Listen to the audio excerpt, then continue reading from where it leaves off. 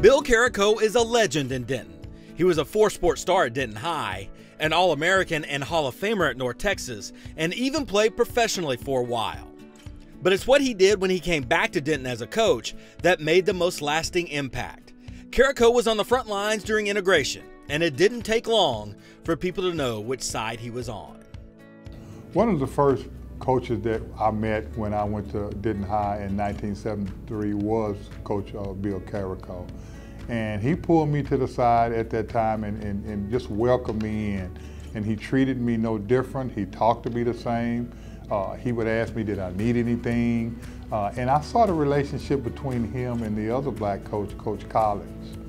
I mean, they were like, he hung with Coach Collins more than he hung with the other coaches. And when I saw that as a player, that let me know that he was real. Therefore, when a confrontation was going to get started, it stopped because they knew Bill Carrico would step in.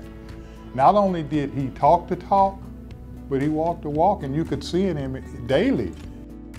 Carrico lived his life that way not because he was told to, but because for him, it was the only way to live.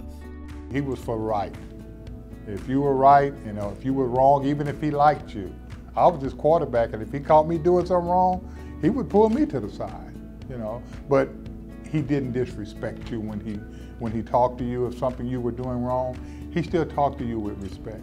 The thing that they instilled in me as a young black man, I use those things today.